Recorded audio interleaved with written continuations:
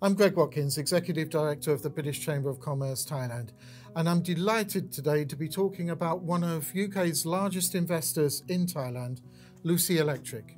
And with me today is Regional Managing Director Carl Sellick and Director and Head of Finance Southeast Asia, Donna Moolman. We'll start with you first, Donna. Tell us a little bit about the history of the relationship between BCCT and Lucy.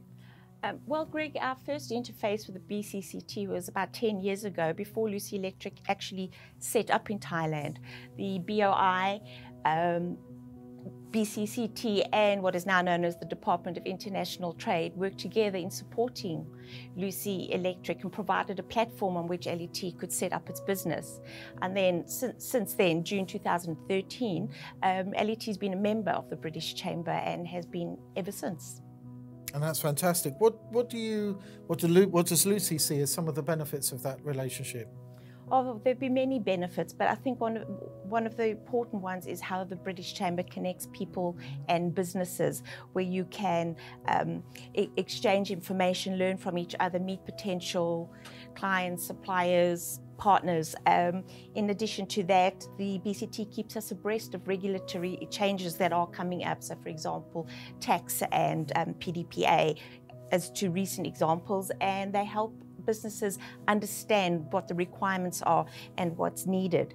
I think for us at the moment, as a business specific, more recently, so current, is we have 5 individuals that are participating in the mentoring program, both as mentors and mentees.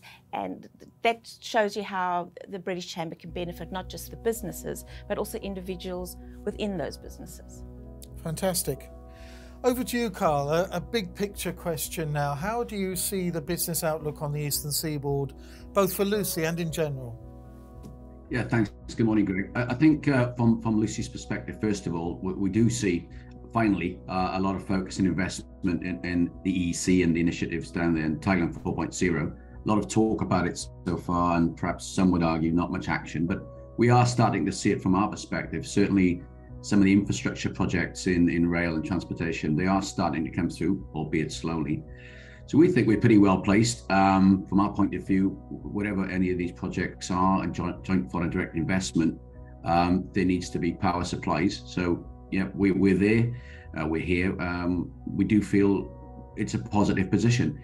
I think if you look generally, and it applies to us as well, I think still one of the issues, and we've talked about it before, is labour. Clearly, with all these new investments, all these new initiatives, the area is going to need more labour, more skilled Thai labour. I think that's still an issue for us. We still spend a lot of time and effort trying to get our people trained, trying to increase English ability. Vocational training is still an issue, and we've talked about that continually, and that's still perhaps something we could focus more on. So I think the outlook's good. It is positive, but a bit of caution, reference to labour and getting the right people into the business. Excellent. And back to Lucy. Tell us in a nutshell what Lucy does here in Thailand and what your unique selling points are as a company. Okay, well, thanks for that also. I mean, Lucy, I suppose we're a global leader in what we do. To some extent, it's a slightly niche product. And I think we talked about this again before. People know it's a switchgear product. We engineer smart switchgear solutions. Basically, they connect the grid system with electrical power projects. So we would necessarily put our products into factories, into buildings, residential buildings, commercial enterprises, and anywhere that someone needs power at the medium voltage. So our competitors are large blue chip companies, global players, and everyone will know the names: Schneider Electric, Siemens, ABB. We compete with them on a daily basis globally. And I'd like to say that, we can keep ahead of the game. The things that make us special probably is differentiation. That does cause issues, perhaps in some of the factory, in the sense of we're changing the products to a minor degree sometimes for some of our customers' specific requirements. That does make them, I would say, more empathetic. It does create a better relationship. And again, I think our people also differentiate. We have longevity in our business, and some of our associates, some of our staff have been with us an awful long time, not just in Thailand, but globally. And that also helps to gel and cement the relationship with the customers. Fantastic. It's great to hear about some of your success. So what does the future hold for Lucy in Thailand and in general? Okay, well, the company's still expanding.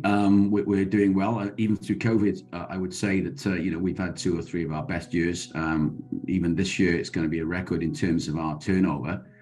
Profit's been a bit of a challenge recently with product cost increases, material cost increases, and we know the well-documented issues surrounding transportation and availability of containers. But nonetheless, we've managed to battle through this. Our supply chain colleagues globally have done a fantastic job, not just in Thailand, but in globally supporting our factories and supporting our customers. So we're still going strong. I think in APAC, again, and taking the region as a whole, we are looking to probably double our business in the next 5 years. It's fairly ambitious from where we are today, still recovering in some aspects. Some countries are still struggling post-COVID and with the other things going on, challenges in the world, places like Cambodia, to some extent, even Thailand. We are still behind the curve in terms of where we were previously and where we thought we might be. But globally, we are doing better. I think the region's going to be a very interesting challenge. We'd also, of course, as Lucy, with our sustainability and move to net zero through technology, we're also looking at introducing new products, not just into Thailand, but globally. So a lot of focus there on renewable energy projects. And we're already active in Thailand for floating solar and wind projects where we support the grid, and also electric vehicles globally. A bit slow again in Thailand, but we are rolling that technology out. So very interesting times. We're here to stay. This company is, as you know, over 200 years old, and not me particularly, but we're going to be around for a long time to come, we hope. That's fantastic, Carl, and thank you, Carl. Thank you, Donna, for being with us today. Lucy is indeed one of UK's largest investors in Thailand, but it's also an excellent example of UK and Thailand working together to achieve business success. Carl and Donna are both regular attendees at our events, particularly on the Eastern Seaboard, but also in Bangkok. So please do make contact with them when you see them next.